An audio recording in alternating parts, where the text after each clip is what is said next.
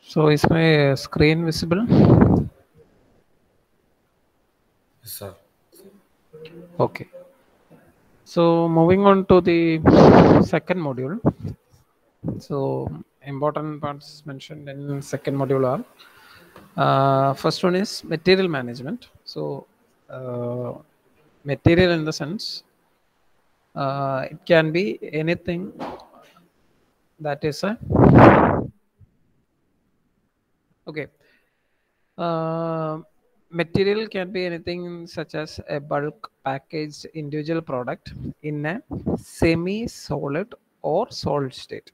Okay, such is known as a a material in material handling. So such a thing is called material, and handling of such materials that are in either a semi-solid or a solid state is known as material handling. So you are handling all the material, or you are moving the material from one place to another.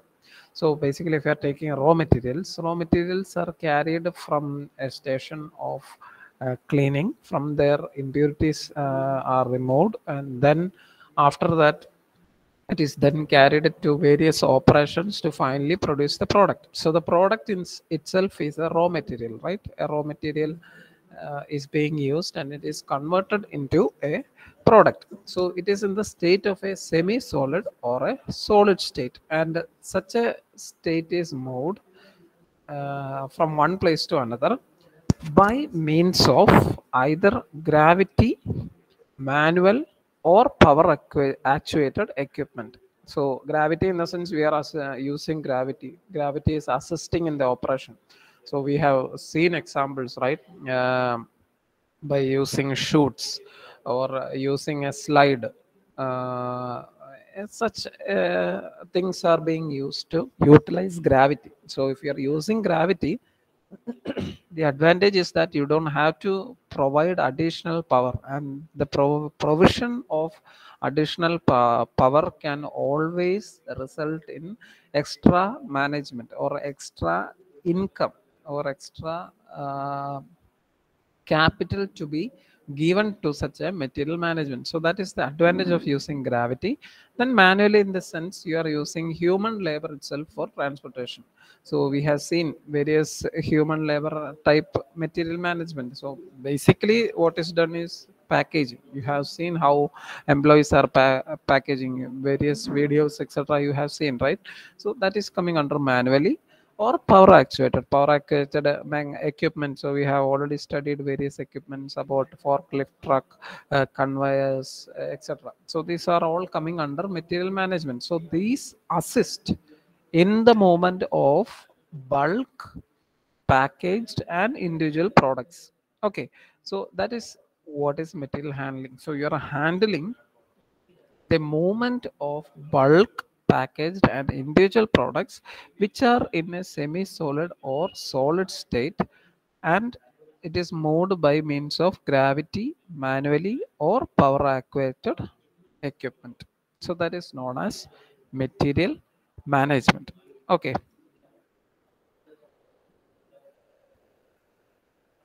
So next we will look at the objectives of material management. So what are the basic objectives of material management?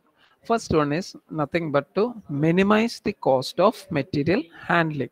So we are having a material handling uh, procedure, maybe by means of powered equipment, or by means of human labor, or by means of gravity assist. Okay, any type of material handling is being used, but we are always having the objective that it must have a minimized cost or a minimum cost. Then only you can incur more profit. That is the ultimate aim there. You have to obtain more profit. So one of the way is nothing but to minimize cost. So it is not, profit is not concentrated on minimizing the cost of material handling itself. Various operations are there, and we are optimizing each and every one of them. That is what we studied during ERP, that is enterprise resource planning. Okay, so that is coming under that. But material handling is also a part of profit generation, where you can minimize the cost of material handling. And this can be done easily, or the most cost that is being reduced is during gravity assist. So under gravity assist, there is no problem of using an electrical source, or you don't have to give any type of power for such an operation to be carried out. You just have to create a pathway in which gravity can assist in the movement of material. That is the advantage of using a gravity handling. Okay, so that is gravity. But using other type of systems can incur some type of cost, and this is because these are all in requirement of all the uh, power that is required for power required for the material handling. So that is a problem there. But you can't always use gravity for each and every type of material handling. Wherever it is applicable, only there you can use the gravity handling situation. Okay, that is coming there. So if you want to transport something that is heavier, a heavier thing cannot be assisted by gravity, right? So it can create many problems. So if you want to transport something like that, you have to use a forklift truck, or you have to use such type of powered equipment. Maybe human labor itself will not be possible. There is a limit for human labor also. A group of people lifting up and carrying one thing from another place is also limited. So if it is a tiny item, you can obviously transport it by humans. So if you're taking glass and all, small types of china patterns, or small glasses and all, these and all cannot be used in gravity assist method, because on using that gravity assisted method, they will collide each other and obviously will break. That is undesirable. So you can use either uh, by means of a conveyor belt, or by means of a human labor itself for packaging, etc. So these are all coming under that, but always the objective is minimize the cost of material handling. Second one is safety in material handling through improvement in working condition. So we have to improve the safety. Safety is another factor of material handling. So depending upon the type of material handling used, gravity assist or powered equipment or human labor, all conditions must be safe. So one of the importance of safety is nothing but to protect the device or that equipment that is responsible for material handling. So if you can do that, you can keep the risk factor at a minimum, and keeping the risk factor at a minimum can boost the morale of a employee. So we have looked upon that before itself. So that is the next condition, safety. So the first one was minimize the cost, second one was safety, third one prevention of damages to the materials. So we have to prevent the damages to the materials. That is what I have said about the example of a glass. So if you are using a glass by means of a gravity assisted transport system, then obviously it will break, right? So you have to prevent such a damage. So if you have a broken thing or a defective thing, you don't have, the customer will not buy that product, or you are incurring loss there. So you have to build another product as a replacement for the broken one or the defective one. That is the problem there. So you have to prevent damages to the materials. Other than the defects occurring inside the product, you must not have any damages also. For that, you have to use the uh, material handling that reduces damage or prevents damage. Okay, that is what is the aim here. So first one was minimize cost, second is a safety, third one is prevention of damage. Next one, minimize delays and interruptions by making available the materials at the point of use at a right quantity and at a right time. So you have to minimize delays. And how can you minimize delays? You must have the materials available at that point of use at the right quantity and at the right times. You must have the components, even if it is one, two, or three, or etc. how many products must be there? It must be available at the during that time. So if you are starting for an operation in the sense, if it's a forging operation, the material must be present there for forging operation, or after the forging operation, the material cooling and available at the next procedure, annealing or etc. Any procedure that is being done or operations are being done, at that time the product must be available, or the material must be available at the right quantity and at right time. So the first one was minimize cost of material handling, second safety, third prevention of damage, and fourth minimize delays, and fifth one is maximum utilization of material handling equipment. We are using the type of material handling method by means of a gravity assisted or a human labor, or by means of a powered equipment.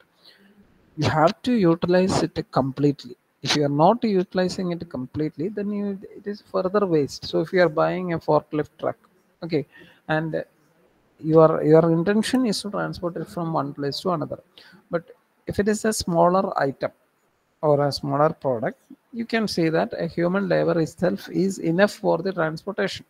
Okay, if such a thing happens, the forklift truck is obviously a waste there. So you are not utilizing that. That is the problem there. If you are not utilizing it, there is no sufficient uh, need for that forklift truck.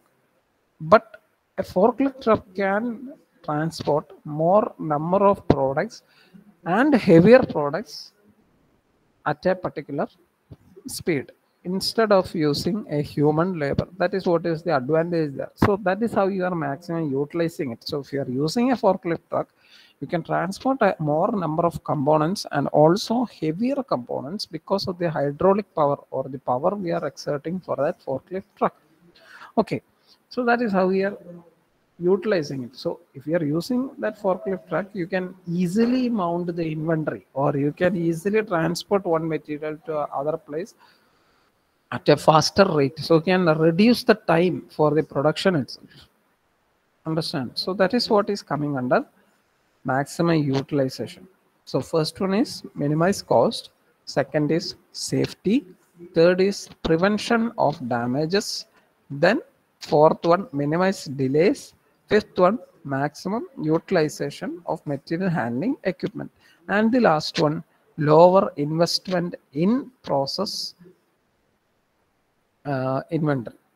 So what is in process? In process is nothing but work in process parts. So that those parts which have not completed or are being kept half completed, so it is not completely done, there is some additional work to be done, and such a thing is known as in process inventory. So we are storing that in an inventory itself.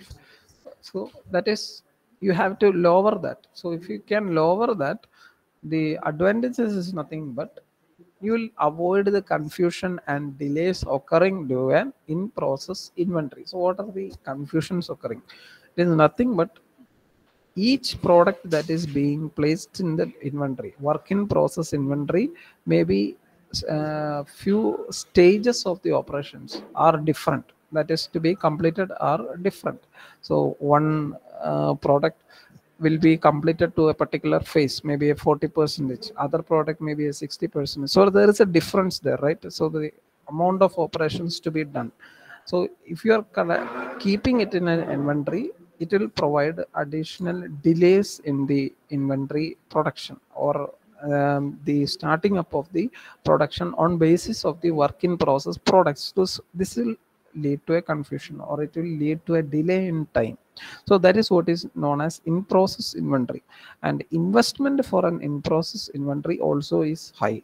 Okay, that is additional task. So I have already told you about how the inventory stocked up, or the product stocked in the inventory can incur some overhead cost or overhead price in terms of inventory holding cost. Okay, so such a holding cost is present, and it is also true for work in process inventory.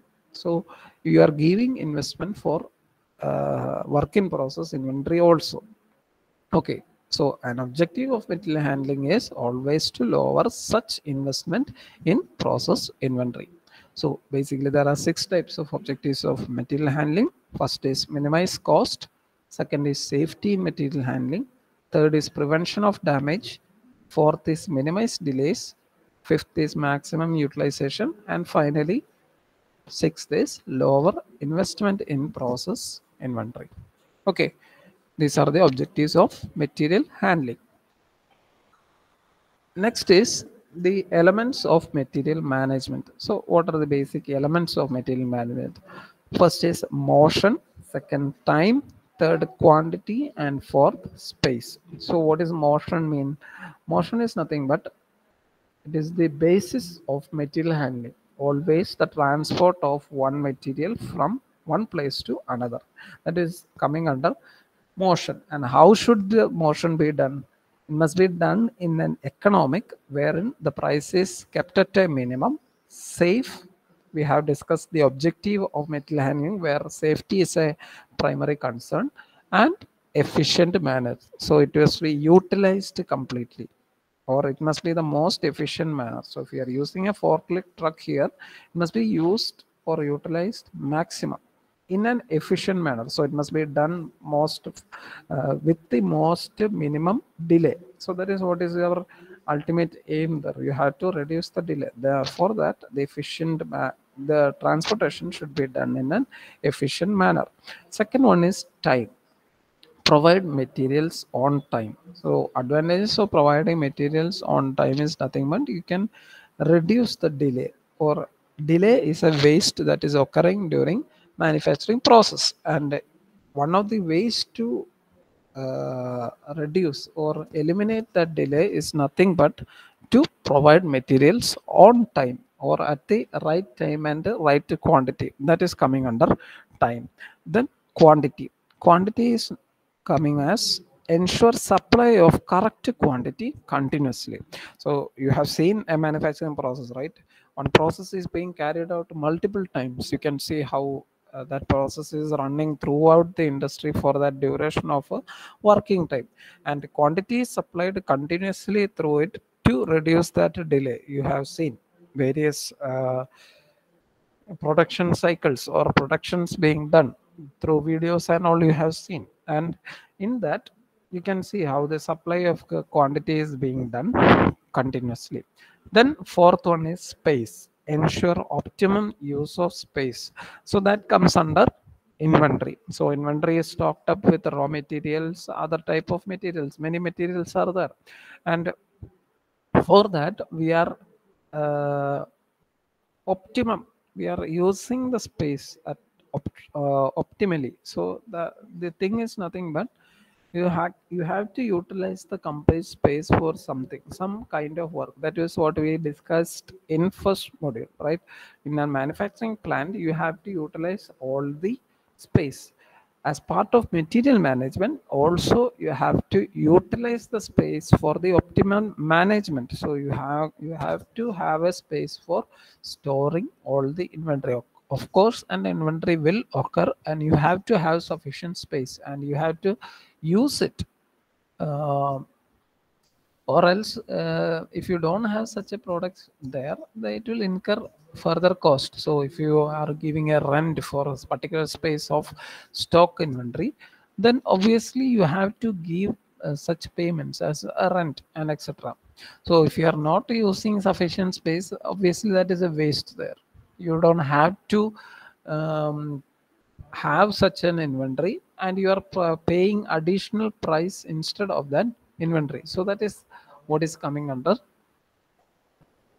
space. Okay, these are the elements of material management. Okay, next is the types of material handling equipments. So this is also a common question that can be asked in the second module. So what are the types of material handling equipments? So you have to mention all these types, basically 8 types, and you have to mention for each and every material handling equipment some explanation has to be given. And if you can draw a figure, you can draw. It is, I know it is hard to draw forklift truck, but you can draw for others and all a crude diagram. So I have already given you a crude diagram, or you can refer the